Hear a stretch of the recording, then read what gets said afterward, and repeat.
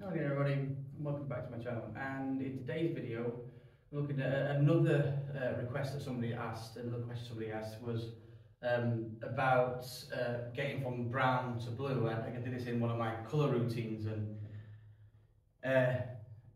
being able to get from brown to blue can be probably the most. It's the trickiest ball on the table when clearing up, and when we're clearing the colours, it's quite a tricky one. There's a couple of ways that we can play this. That are the traditional ways of playing this, and that's normally when we've got sort of a half ball brown, and we can play it to come on and off the cushion, or we can play it to screw straight directly into it. And obviously, ideally, we want it to be staying this side of the blue. We don't want to be coming down to this side of the table. Okay. One of the ways we can practice this is put that marker there. Okay, so we know what we're looking to try and avoid. Now, when we're playing on and off the cushion, we don't really need to play it with any side on it. We can sort of play it plain ball. I like to play this a little bit just above centre, so a couple of millimetres above centre. Okay.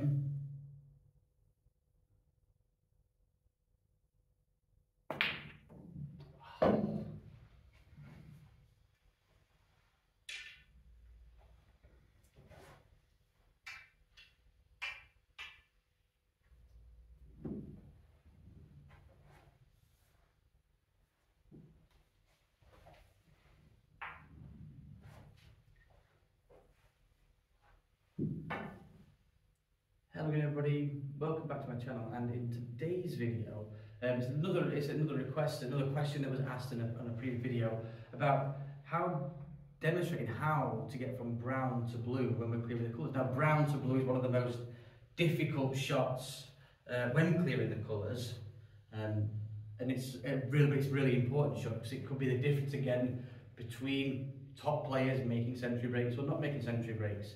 Or it could make the difference of winning the frame or losing the frame. If you're, say, 20 behind and you've got 22 on the table, but the brown, blue, pink, and black on the spots, you need to be able to clear from brown, blue to pink and black. And getting from brown to blue is probably the hardest shot in that sequence. The way we can do it is in a sort of more traditional sense, play on and off the cushion for the blue, or we can screw directly into it. Now, the reason why we've got to be able to play both shots is we could have a pink or a ball in that position, which is making the screw shot slightly more tricky, or we could have another ball close to the cushion, again making that shot slightly tricky. We've also got to bear in mind we don't want to be going too far. We want to be staying at this side of the blue. And then that's where pace, judgment, the constant practicing of it comes into place. Now, traditionally, we'd like to be like half ball on the brown. And if we're half ball on the brown, we can play both shots depending on how we feel. With this shot, with on and off the cushion, we don't really need to play it with any sort of side or any spin or anything like that. We can play it almost centre ball striking, stunning shot. Okay. I like to aim a little bit higher up because it ends up hitting the cushion a little bit higher, risks the element of going in off. So we go. So just above centre.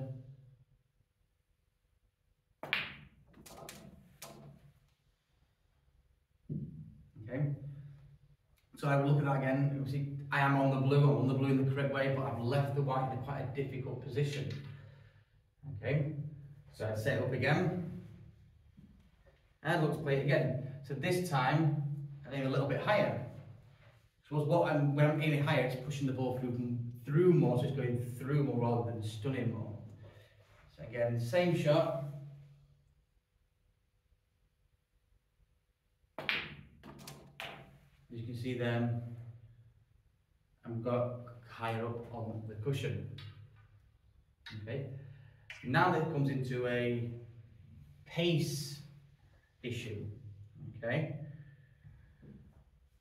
so let's go again. Okay, similar shot again, but can you see what's really important is that you can see that I'm analysing each shot that I'm taking on. As you can see now, a little bit better. I'm more away from the cushion, okay? So I can do more with the blue with the white from the blues, okay? So it's that constantly checking the shot that I'm playing, and it comes down to practicing it, okay? So again, same position, but this time I'm going to be looking at going straight directly without using a cushion. This is a shot that sort of I prefer, but everybody's different. And again, it's more of a stun shot, but below centre. Okay, so there, again, taking the eye off the pot, talking on the shots doesn't help, but it's important to make those mistakes and go, right, what do I need to do next time? So again, did I go through my routine? Probably not. So going through my routine, looking at the angle, standing behind the shot, walking in, feathering a few times, pausing, pulling back. Okay. So on that one, I'd go, oh, I got too much into it. So it's analysing it. Making that judgment, right, so I need to aim a bit higher up this time. Okay. So a little bit higher up on the wide. As you can see there, I've got a more desired cue ball. Do it once more. Okay. Again, so on this shot as well, sometimes I like to play with a little bit of running side, so it sort of widens the angle of the shot, but that's more advanced. Ideally, we sort of be playing this centre bomb, tune bomb,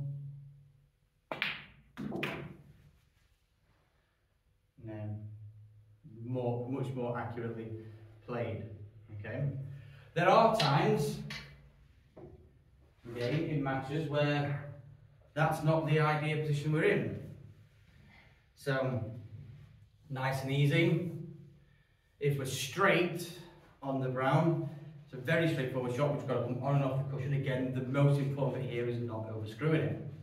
So again, aiming below centre, towards the bottom, hand flat, head still, feathered a few times, pause, pull back, and then onto the blue, on off the cushion. Again, that's a judgment. So you've got to play that shot over and over again, because that's through judgment. And it's not something that, and every table plays differently, so you have to play it differently at every table. Now I've got another shot that we might end up on the blue, where we've got to come on and off the bulk cushion. Okay, so there's two ways of playing this. Okay, we can play to come off the cushion and down here. Again, we don't want to underhit it, we don't want to overhit it. Practicing for that pace. Or we can come off this cushion and down this side of the table. So that's how we go. So this side of the table, really, it's just top of the ball. And running it through. Okay. Obviously there, I've not got enough top on it, because the spin's not taking effect. So again, set the shot up again. Making sure that I'm aiming where I want to aim. Bridge high, aiming. Okay. So a little bit too hard that time, but as you can see, tends to happen when we're practicing. We overhit one, we underhit the other, or vice versa. And the other way of playing this, and this is something that I like playing, again, a bit of running side. So this time it would be right hand side. Again, still towards the top of the bomb. Okay, we're coming on and off the cushions. It'd be this side of the blue.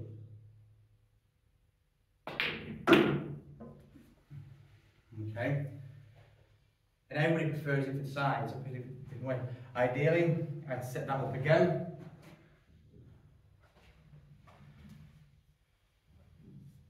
Because I was slightly too close to the cushion, so I'll set it up again. A little bit of stretching behind this. Okay. Queuing up. And it's not quite top of the ball. It's more closer to centre, but still high. Higher than centre, but not quite run through. Okay. Do it once more.